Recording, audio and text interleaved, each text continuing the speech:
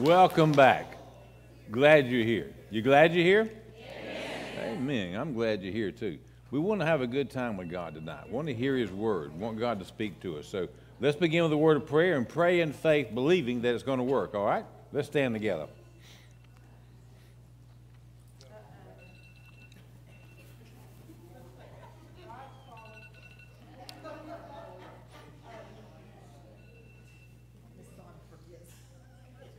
Father, we thank you for tonight. We thank you for the privilege of being in your house with your people, preparing to sing and hear the word. And God, we wouldn't want to take an opportunity and miss it to be able to say that we love you and you're an awesome God.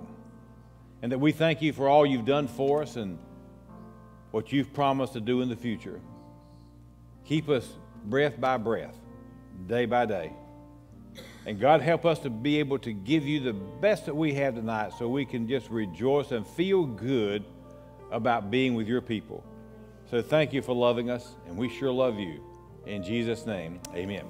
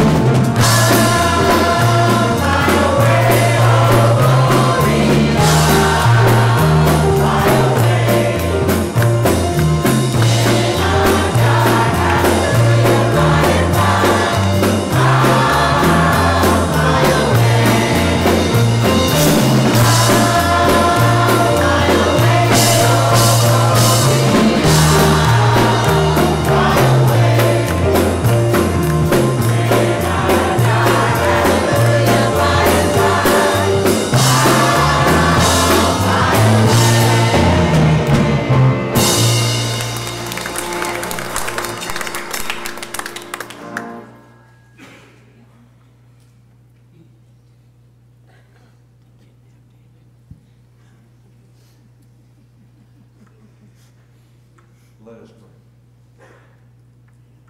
Heavenly Father, we thank you for everything. The freedom to come into your house and offer worship and praise and listen to messages that you have for us. We thank you for the offering we're about to collect, and we thank you for it being distributed where you want it to go in your loving name. Amen. Amen.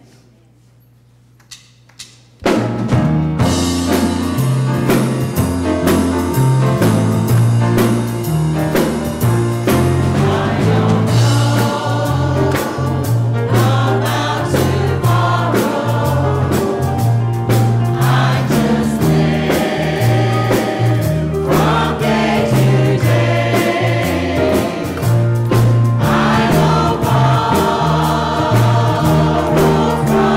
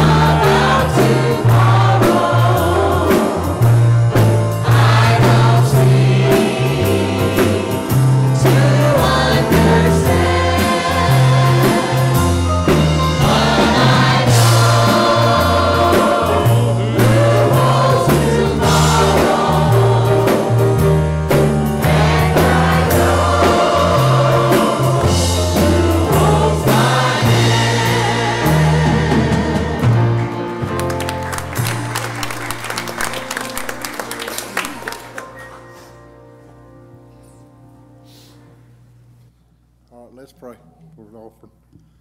Heavenly Father, thank you for this offering and nurse it to our kingdom. Amen. He's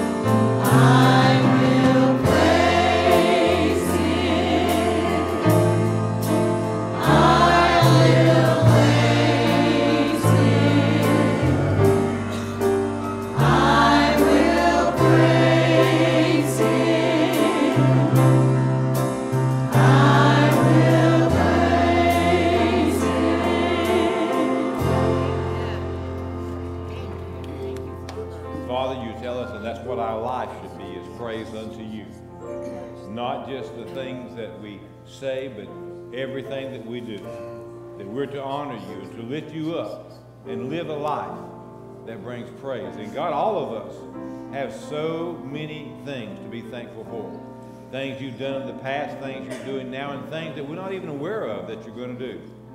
So we just thank you for your promises. We praise you for your promises. And we just want you, God, to receive them and let our praise bring a smile to your face. Thank you for all your goodness. In your name we pray. Amen.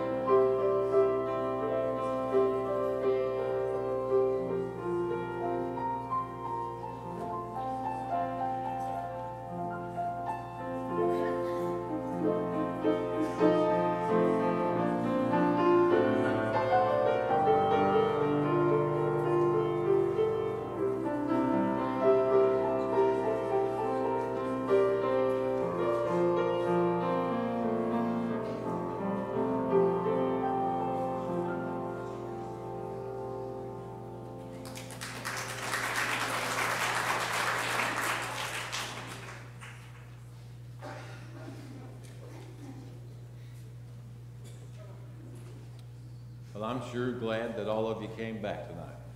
Are you glad that I came back? Yes. Well, good. You glad, David? All right, let me just give you this. Jimmy Brown, I called today to talk to Fern to see how Jimmy was doing, and lo and behold, Jimmy answered the phone. And he's better today. He said they were fixing to bring him some chicken soup. And I won't tell you how he described it, but chicken soup. And they're going to run some tests tomorrow. And we just need to pray that these tests will come back good. They need to find out either that he's totally healed or that there's something going on there, because like I said, 2 weeks in a row, and he's tired of it. So pray for them. He did sound real good today. This morning when Jimmy came up to me and said what he did, I got so carried away with what he had said about the love thing that I forgot why he came up here. Jimmy's sister passed away this morning, and we're so sorry to hear that. I'm sorry. That's what he told me, and I just forgot to mention it, but so sorry. We'll be praying for you. We've got others that are traveling. We want to certainly remember them and pray they have good, safe trips back. So to all of you that's here, God bless you. And God just keep us and supply all the needs that we have in our lives every day. Amen. Open your Bible to the book of Exodus, chapter 8.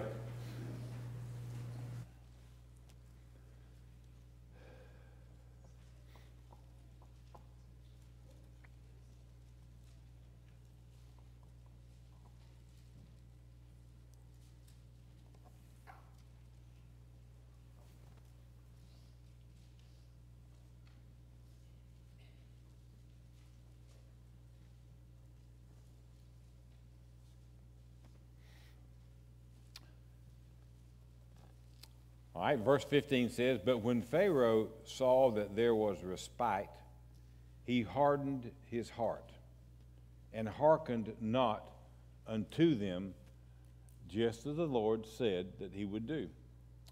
And then look at verse 32. It says, "And Pharaoh hardened his heart at this time also, neither would he let the people go."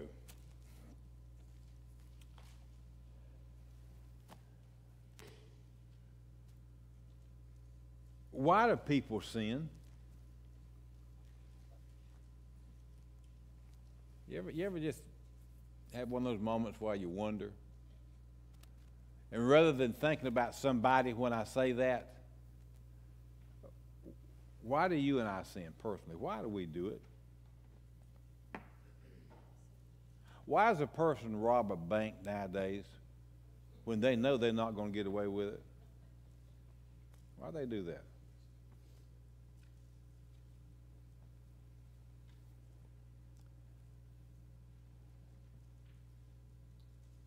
When you think about crazy things and you let your mind just work a little bit, you can come up with some crazy answers.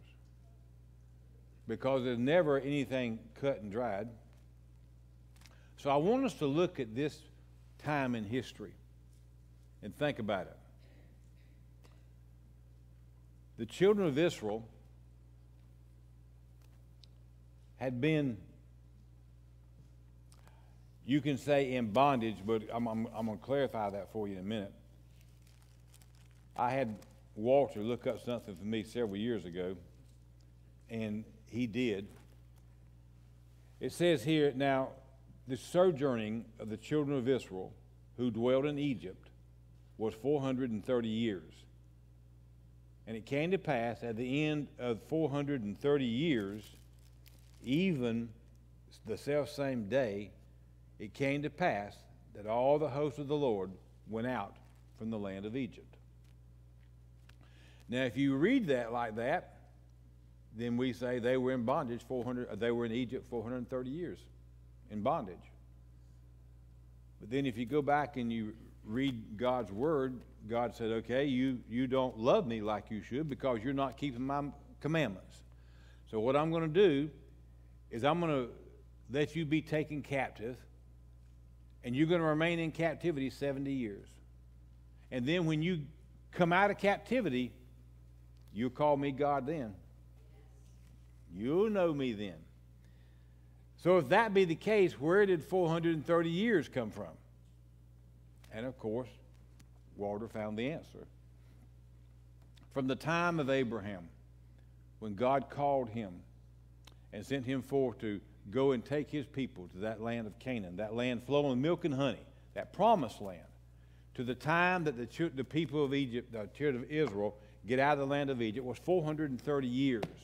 They weren't in Egyptian bondage, but for those 70 years. But at the end of 430 years, now God appears, and God begins to talk to them, begins to dwell with them. So with that in mind, you have to remember, they have suffered a long time, all of the children of Israel. They suffered a long time. God promised them certain things, but they, even though they got them, they sinned, and they were removed from them, and they had hardships and a lot of problems come up in their life, but only because they didn't choose to serve God like He wanted them to. So here we find this story, and we begin to look at the children, or Pharaoh and the Egyptians. And we know that while the children of Israel were there, that there came a time when God came to Moses and said, Moses, I want you to go and set my people free. A lot of events had to happen.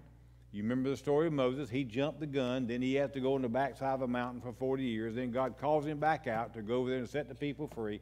You know all that story. But he says, I want you to go now, and I want you to set my people free. So after all the dispute goes on, Moses does exactly what God says, and he goes over there and faces Pharaoh. And God told him, when he was there with the burning bush, God told Moses some things. He said, number one, I'm going to send you there, and you're going to tell them these words. He told him exactly what to say. Even though Moses wasn't going to say them, Aaron was, he still told Moses. He said, I want you to tell Aaron. Tell him what's going to happen. And I want you to tell Pharaoh to let my people go. And he said, by the way, he's not going to do it. But he said, that's okay. I've got a plan worked out where eventually he will do it, but he's not going to do it to begin with. There's going to be some things that's got to happen for me to get his attention. So you just keep telling him. He said, in fact, I'm going to send some bad things. I'm going to send what God calls plagues. And each one can be different, and each one's going to affect Pharaoh's heart in a different way, and I'm going to affect Pharaoh's heart in a different way until eventually he's going to say, take my people out of there. but he's not going to mean it. But that's all right. I'm still going to be there, and I'm still going to be God, and we'll just do something else. So there's where the story is. And now we begin to look at it, and you ask yourself the question, what was the purpose of all the plagues that was placed upon the Egyptians? What was the purpose of them? And I bet that, if you think about it, you've got a very simple answer to get Pharaoh's attention. And you know what? You'd be partially right. Not completely, but partially. Because God was dealing with Pharaoh. But God was also dealing with Moses, with the children of Israel. And believe it or not, God was dealing with me and you.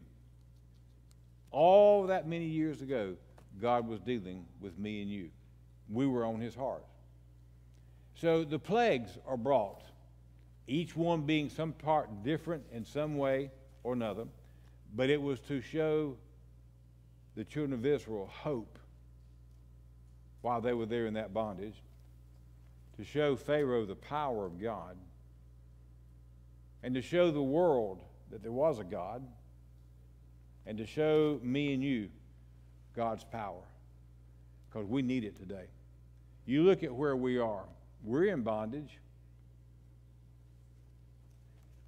We are. Why do you lock your doors? We're in bondage. And we have to realize it's real. And God is trying to set us free by showing us the power of his word. The plagues gave Israel hope and courage. Now, they had been in bondage 70 years. Can't imagine what that would be like. But it got really bad. And there was a lot of them, but they had to labor, had to work so hard. And God says, go tell Pharaoh to let them go. Think about what kind of a message that was sent to Moses. He didn't tell him how he was going to do it.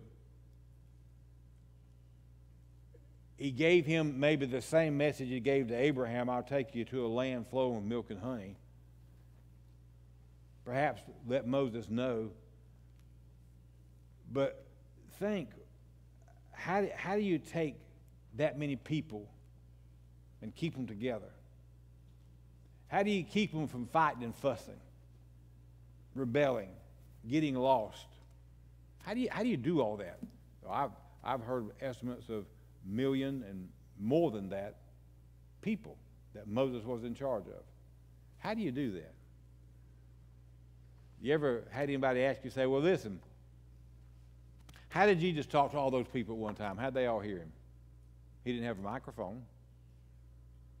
And, of course, that makes sense to us. I mean, we have to have one to talk loud. How did he do it? And the same thing with Moses. How did he direct 1 million people, if that's what it was, or millions of people? How did he get their attention and say to them, follow me? We're going home. How did he do that? How did he get all of them to agree to it?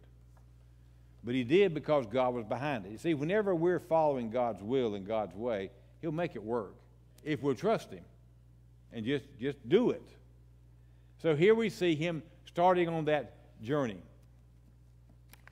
It says, "And God, I have seen how my people are suffering as slaves in Egypt." God is talking. He says 3 words there, I've seen it. I've seen how my people are suffering, and I have heard them beg for my help because of the way they're being mistreated. And I feel sorry for them. Therefore, I have come down to rescue them from the Egyptians. Just as a side note, where are you in your life today? How bad are things? What's going on in any part of your life? He said, I have seen what they're going through. I have heard them beg for help. And it's touched my heart. And I've come down to them. And every one of us need to remember that. I don't care how bad we are, how bad off we are. Physically, spiritually, mentally, emotionally, it doesn't make any difference. God sees it. He sees it. He sees your situations. He hears you when you beg for mercy. Not just throw up a Hail Mary. When you get serious and you begin to reach out to God, He hears you. And it says it makes Him feel sorry for us. We don't necessarily picture God as someone feeling sorry, do we? I mean, He's God.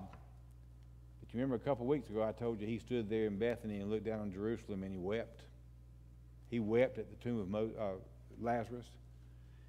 He has emotions. He has feelings. He says, I have like feelings like you do. I know what you're going through because I've been there. And He feels sorry for us. And then He came down to them. So how did God come down to the children of Israel?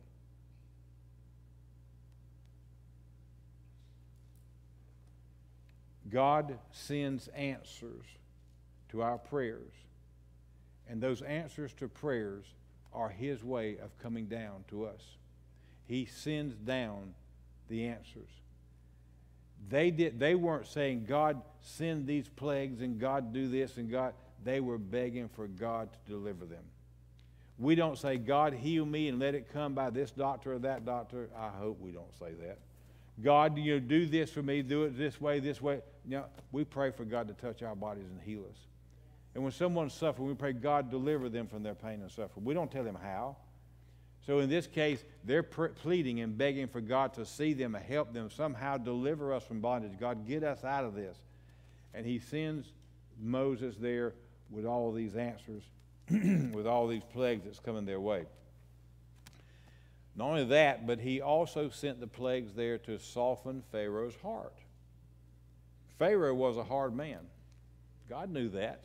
And He knew it was going to take something to get his attention. He was the man. He had an ego that was huge. And if you know anybody with a huge ego, it's hard to get in there to them because they think they have the answer to everything, that they know everything. You know people like that?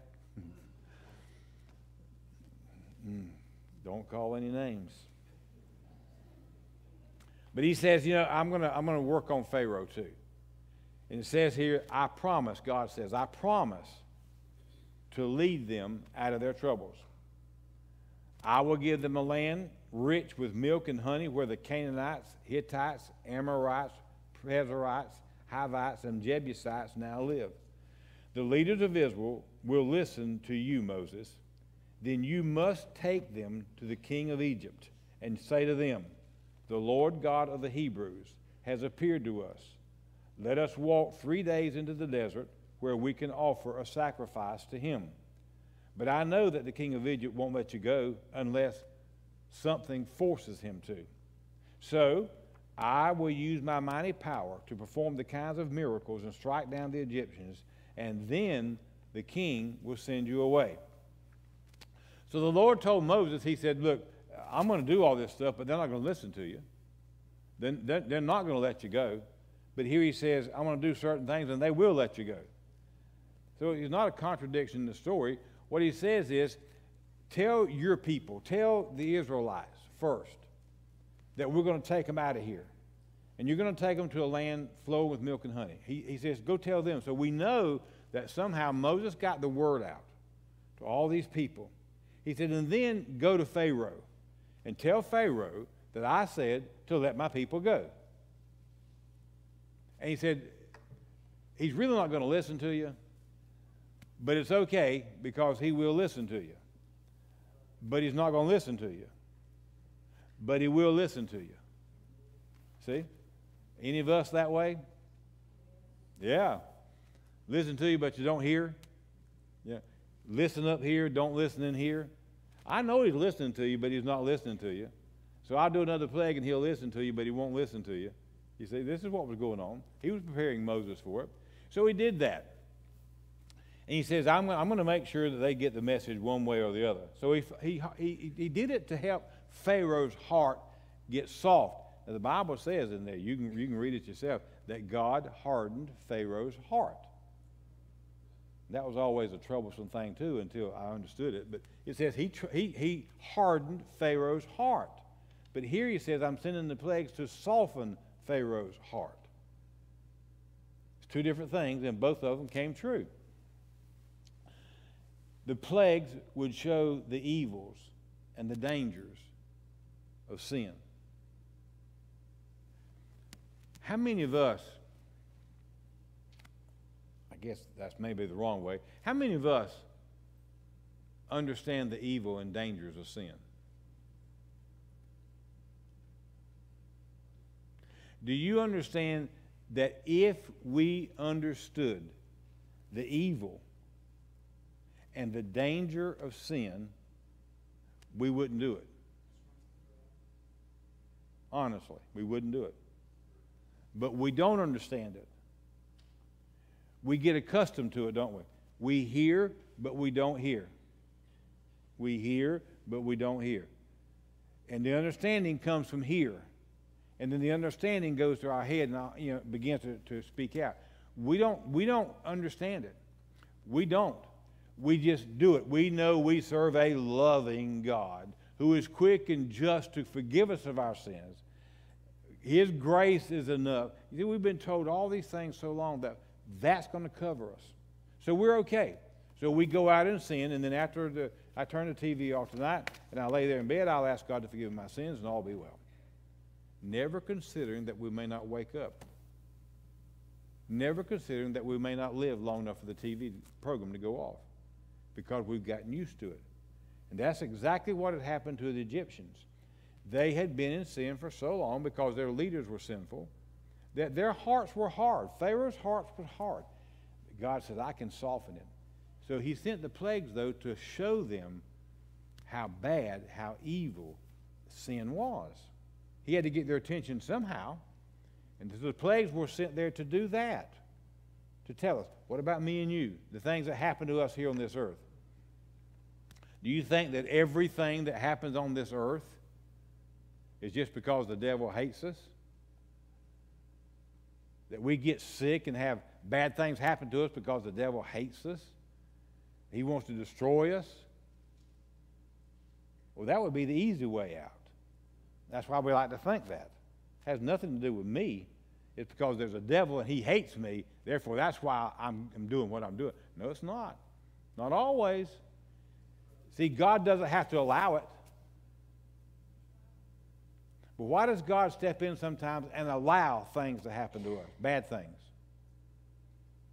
Like plagues. Of course, we're not talking about the plagues like that, but what about us? What about the things that have sickness and disease that we have, death in our families? Why does God allow that to happen? He could stop it. Is it because you and I need to be shown how evil and the penalty for sin? Is it that you and I need to understand that God has the power to zap and to do whatever He wants to do at any time, and we better be ready because He's not playing a game?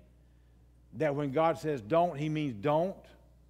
Do we need to be reminded of that sometimes? And the answer is yes. So we need to be very careful about blaming the devil for everything. He's a bad person, but he ain't always that bad. Sometimes it's us.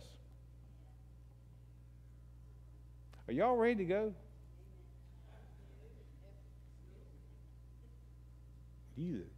Y'all,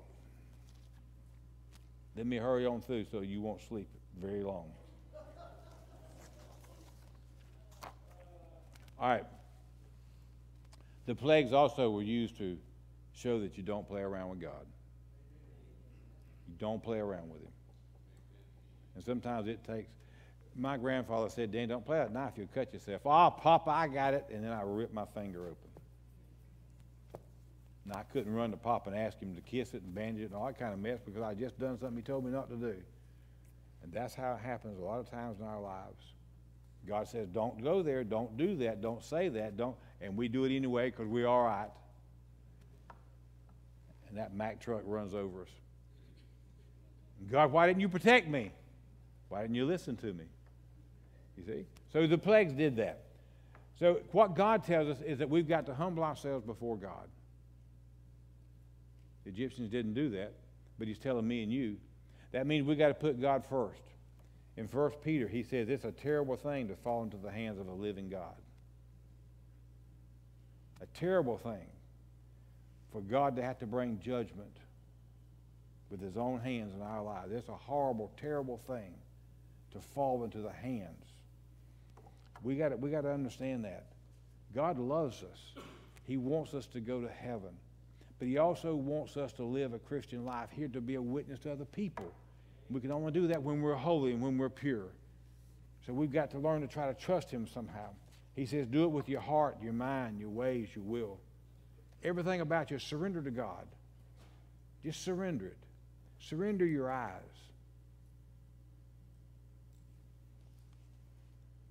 Can you help what your eyes look at? No. You can't. Unless you're blind. But we can direct what goes from here into here.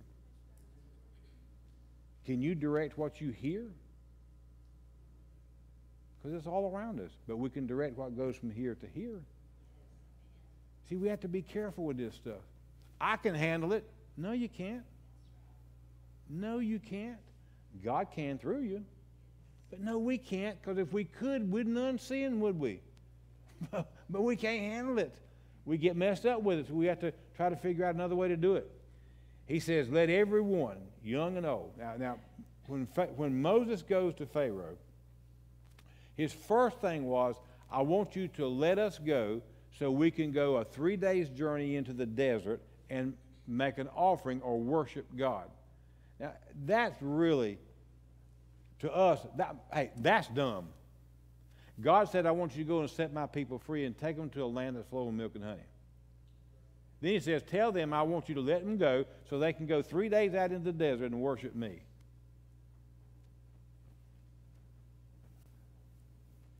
Now, as a pastor, I want you to understand what that means. It means when I give an altar call for you to come to the front, you can't sit in your seat and pray.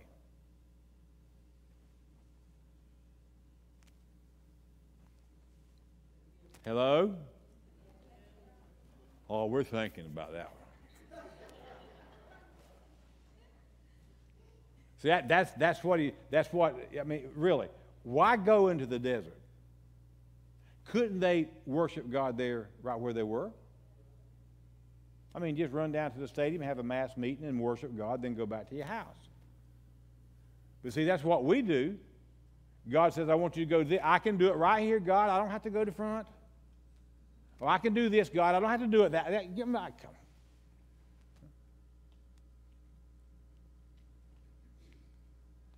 But God said, I want you to go out to tell them I want you to go to the desert.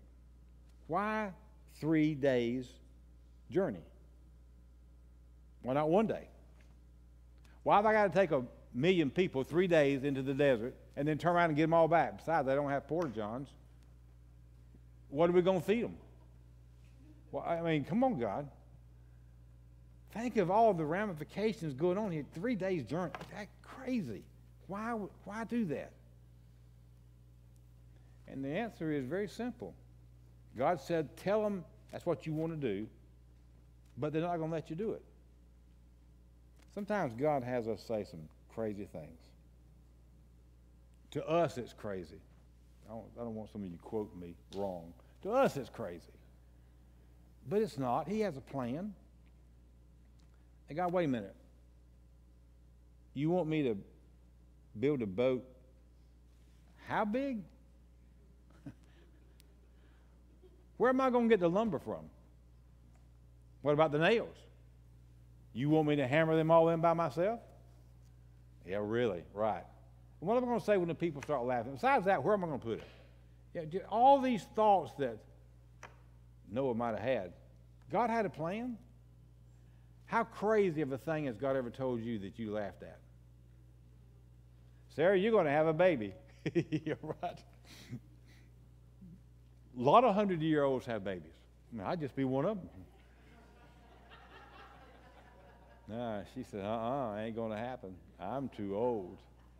Listen, God has a plan. A plan. He tells us crazy things sometimes just to see if we're willing to be crazy enough to follow God. Tell him to take you want to go, and you want to go three days out to there and worship me. but he's not going to let you do it. So he told him, oh, and by the way, we're going to take our animals too. Really? So your animals are going to worship too, huh? So he tells Pharaoh. And Pharaoh's heart, he found this, says, okay, after a little persuasion there by God, he said, let everyone, young and old, go. This is what Moses said. We will even take our sheep and our goats and our cattle because we want to hold a celebration in honor of the Lord. And the only way we can have a celebration is to have our sheep and goat and camels. Okay? So we want them to go with us too. Oh, Pharaoh said, ain't no way. You can go, but leave the animals here. See, the world's always trying to bicker with God. Always. Don't we? You must let us offer sacrifices to the Lord our God, and we won't know which animals we're going to need until we get there. That's why we can't leave any of our animals here. Isn't that a crazy conversation? I'd have loved to have seen it. He said, no, you can go, but you can't take your animals. He said, no, we're going to take our animals. And this went on, bickered back and forth. We got to learn somehow to trust God.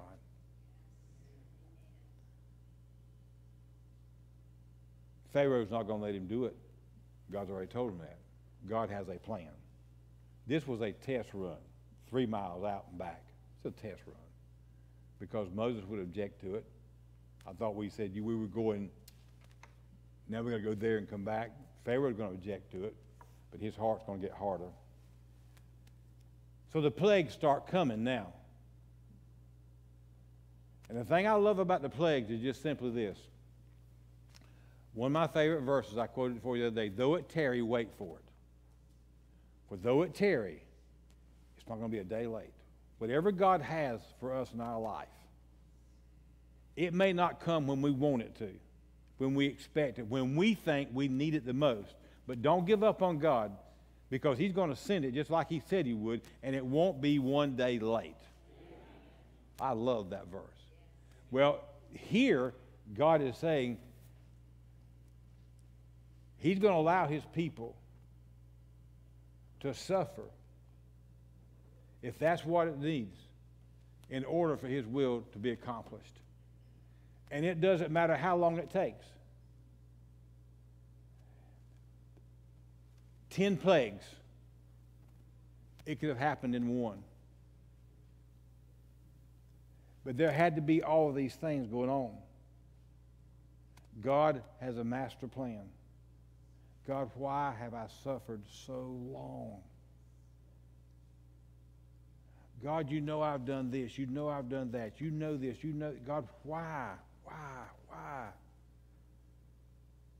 And every time we ask that question that way, we're weakening our faith. Where we need to somehow rise up and say, God, I don't understand it, but I'll wait because I know you said the answer's on its way. I know that. 10 plagues they had to go through. But understand this. Have you ever wondered how long it took for those plagues to happen? I wish I'd asked Walter this one. How long did it take? What do you think the period of time was that from the first plague to the last one? From the time that he said, I want you to set them free, to the time that Pharaoh says, take them. You ever thought about it? See, we just assume boom, boom, boom, boom, boom, boom, boom. There you go, 10 days. But the answer is it took months because it describes it in other places. It says it began before the harvest or before the planting season, went way till after the harvest, the way it describes it. So it took months for these things to happen. And each one had a purpose. And God was trying to show them, just hang on. Think about the children of Israel. They've been told God's going to deliver them, and now all of a sudden all these things start happening all around them. Think of their thoughts, and God, how much longer? We get that way, but we need to wait on God. Then understand this about plagues. Understand this and listen to me. When God allows things to happen in mine and your life, is for a purpose. He loves us. The purpose is not to inflict pain here, but to help us to live so that we will not have pain then. Hell is for eternity. The suffering here is only for a time. And God allows a time here so we can repent and not have to go to hell. He loves us that much. It's hard to see when we're going through this mess, but He loves us this much. But the catch is that as we go along in our lives, if we continue in sin, the severity of the punishment increases. Now, I know that some of us are living in things right now that we say, it can't get any worse. How many times have we said that? Can't get any worse than this. And God's looking down at us, He says, oh yeah, it can, just hang on. So why would God allow the severity of what we're going through to get worse? And the answer is because of our own heart. If we wouldn't reject Him, He'd stop it. Because all He's trying to do is to get our attention so that we'll repent of our sin and turn back to Him. How far in that barrel of suffering do you and I choose to go? And the answer is it's different. If I can see the evil of my ways and I cry out to God, how far do you think Peter went under the water? In that movie I watched the other day, it showed him going under the water, and it showed the water covering it up, and it showed it as Jesus looking down at him. Of course, he could see him down there. How far do you think he went? Not very far, because you can't live long without oxygen, can you? Well, who was watching him? He could have gone a mile down without breathing, because God was in charge of that situation. He went down until Peter looked back up and saw Christ and did this. How far do you and I have to go before God help me? He doesn't want us to go way down there because it hurts. The farther down we go, it hurts. But He'll do it to get our attention. To get our attention. The severity gets worse. And that's exactly what happened with these plagues. They began to get worse. Things began to happen. It says that there came river was turned to blood. Then there came frogs and lice and flies and the livestock and the boils. Now, these were the first plagues. Look at it again. The frogs out there, the lice, the flies, the livestock died, and boils were on people. So as he began to look at these things and begin to think about them, these are the easy plagues. There's not one of those things there when you read this story and see how bad they were. Not one of those things easy.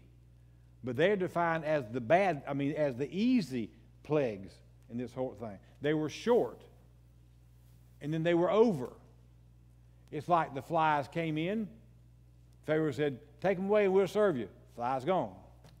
The boils came on people. Take them away, we'll serve you. They were gone. See, they were things that just happened out here, and they were very short-lived. So each time it didn't loosen anybody's heart, didn't ease it up. All it did was, if I say this, then this is going to happen. If I say this, this is going to happen. And how many times do we do that? If I run to the altar, say some fancy words, I can go back and I'll be fine, and tomorrow I'll do what I want to. See, we play that same game with God. And they're called easy plagues, short-lived things that happen to us. Toothache, headache, little things. And to get over with in a hurry. And it doesn't get our attention every time. God hopes it would, but it doesn't every time. But then after them, those easy plagues, then came the hard ones. And God began to bring the severity of these things. And they got really, really bad. Things began to happen that really affected them mentally, physically, not so much spiritually at this point, but began to really affect them. Hail. When that hail came, it destroyed everything in its path. And we think about hail not being so bad because all we get is little tiny BBs of hail. But when they get big enough to start knocking holes in your vehicles and busting your house up and killing you, yeah, they get real bad. And I don't think God sent them little tiny things. I think he sent boulders because it began to tear every tree down, begin to tear their houses up, begin to kill what livestock was left, begin to do everything around them. Hail was horrible, and they were terrified. Then the locusts came. The locusts ate everything in sight, ate every leaf off of every tree had been knocked down, ate every piece of grass. Can you imagine having a lush green yard and wake up the next day and it be nothing but dirt? They ate everything. Nothing for the animals to eat anymore. Nothing out there for them to harvest. Nothing. It was all gone. And then darkness. And you think darkness is a relief. No. 3 days, pitch black dark. We can't stand it a few minutes at nighttime when electricity goes off, can we? Can you imagine walking around 3 days and never seeing the light? They begin to be terrified. We're talking about can't see in front of your face. There was no candles. There was nothing. Total darkness. And then the death of that firstborn, oldest child. Can you imagine the wailing, the crying that must have been heard throughout Egypt that next morning? All those children dead. Pharaoh said, I think we got serious now. We got to talk. So he called Moses back in. During the night, the king sent for Moses and Aaron, and he told them, get your people out of my country and leave us alone. Go and worship the Lord as you've asked. Take your sheep, your goats, your cattle, and get out of here. But ask your God to be kind to me. The Egyptians did everything they could to get the Israelites to leave their country as quickly as possible. And they said, please hurry up and leave. If you don't, we're all going to be dead. Then again, they changed their mind. Then the king sent for Moses and Aaron and told them, now I have really sinned. My people and I are guilty, and the Lord is right. We can't stand any more of this thunder and hail. Please ask the Lord to make it stop. Your people can go. You don't have to stay in Egypt any longer. Now, we look at that and we think, man, God did a good job, didn't he? They got it right. And the answer is no, they didn't. Think of the words they said. Ask God to take it away. Take your people and go. We've had enough. We don't want to die. But if you read that entire book, you won't find one place where they say, God, forgive us of our sin. They hated the pain. They hated the sorrow. They hated the torment. They pleaded, ask your God to heal us. Ask your God to help us. Ask your God. Not one time did they say, ask your God to come to us because we've messed up. Even in the second verse, he said, we have sinned. We've done wrong. God is right. But you don't see him saying, so God, will you forgive me of our sins? Or saying that God, as you're a sinner, won't get forgiveness of sins. Admitting it won't make it right. It takes a broken and contrite heart to say, God, forgive me for I have sinned. And I'm going to tell you, church, as these plagues got worse, so did their hearts. So did their hearts. What about me and you? When all these things that happen to us, do they draw us closer to God or take us farther apart? Do we get to the point where we want these things out of our lives so bad that we'll pray for the things to be gone rather than focusing about what was wrong that caused them to begin with? We need God to be with us, to lead us, to help us, and to guide us. When our hearts will start hurting, we need to be sincere and ask God to trust us. Think about this in your life. The things we're going through, there is a purpose behind it. God loves us. He would never put us through something if there wasn't a master plan. And his plans are to make us better. Do we have to suffer to get there? Yeah, sometimes. But wake up before it's too late. He'll stop at any time that you get ready for him to. And if you just turn your life over and get it straight, trust him, he'll change things. But you got to be able to change for the change that he's going to bring his way. You got to be ready for that. So pray about it. Let God bless you. Father, we thank you for your wonderful love and mercy. We thank you because you show us illustrations like this in the Bible that can help us to be better. And we pray they are. Help us to recognize our sin before it's too late. Draw us closer to you. Keep us safe. Minister to us and minister through us. But most of all, God, hold our hand. No matter what we face, walk with us. Help us to be compassionate to others, God, because we don't know why they're going through what they're going through. We're not judges.